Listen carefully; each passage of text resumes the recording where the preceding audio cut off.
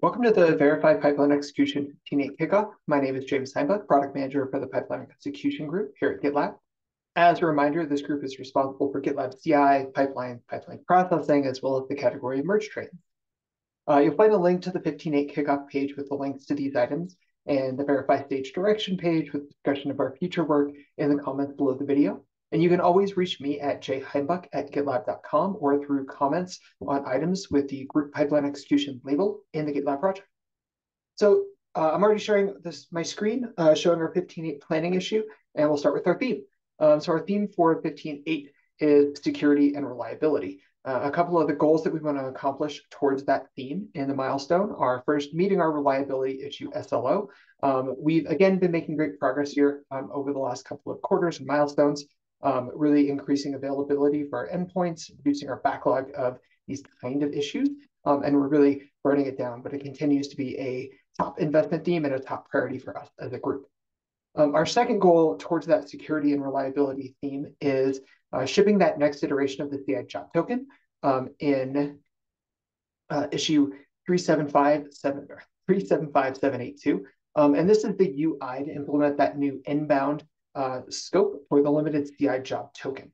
We're doing this ahead of, and I've talked about this on a couple of the kickoff videos now, the 16.0 release, where we will be removing the non-limited CI job token capability and removing the outbound flow as well, and just settling on the inbound flow. So you as a project owner or a project maintainer can set which projects are allowed to trigger a pipeline using a CI job token in yours. Then future iterations of this, we're looking at being able to specify what CI job token would have access to different permissions there. We have an epic for that, and I'll link to that in the comments below for future work. And then the last item I want to mention that doesn't necessarily match up with the theme, so it's something we're really excited about around usability of the product, is this issue of adding custom name to pipelines. So this was broken out of a larger discussion and a couple of use cases that we identified from users where they want to specify the name of a pipeline, either dynamically or statically beforehand. And so this is the static use case.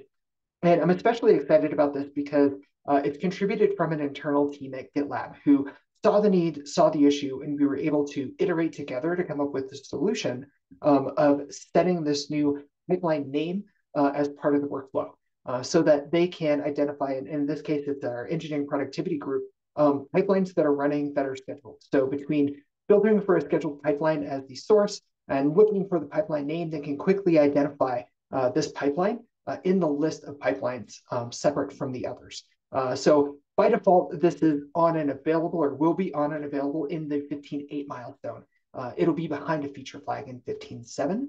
And if you decide not to use it, you'll continue to see what you see today, which is the commit name for the pipeline that shows up in the pipeline list. Or if you set it, you'll see the pipeline name there.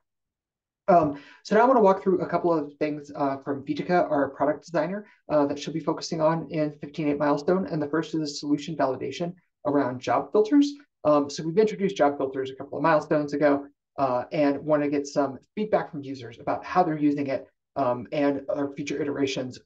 Do those meet the needs and solve for the problems that the customers have? So it should be working through that. The next is working on design for setting that CI/CD minute limit for a project. We've been working with some open source contributors on this and really honed down and identified this need of being able to set a limit for a specific project within their larger CI/CD minute quota, or for a self-managed user as well, being able to say this project can only consume so many minutes. So the big need for them. And so Vitica is working through what that UI would look like to actually set the limits and making sure that that experience is consistent with what already exists on self-managed for groups today.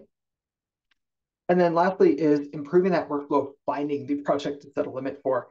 If you have a namespace with a lot of projects, you don't want to be scrolling through pages after pages of things just to go find the thing to set a limit on or the project to set a limit on. So Vitica is going to be working on improving that workflow, making it more intuitive and easier, faster to find those limits. So we're so excited for 15.8.